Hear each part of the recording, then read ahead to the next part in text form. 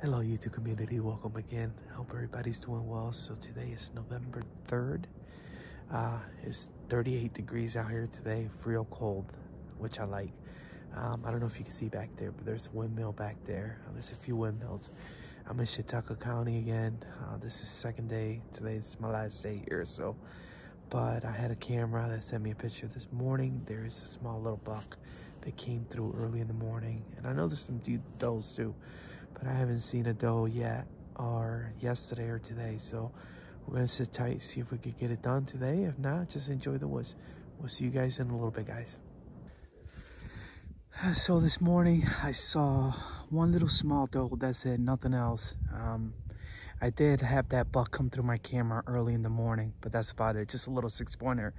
But I decided to take this time to move one of my cellular cameras out and just take the other two that I have in this property out, because I don't think I need them anymore before gun season starts.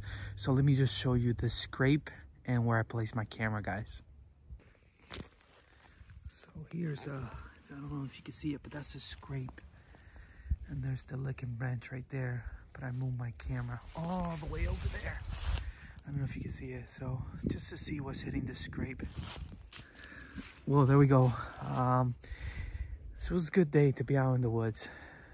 Surprising I didn't see a lot of more buck activity moving through the woods. So, but it is what it is.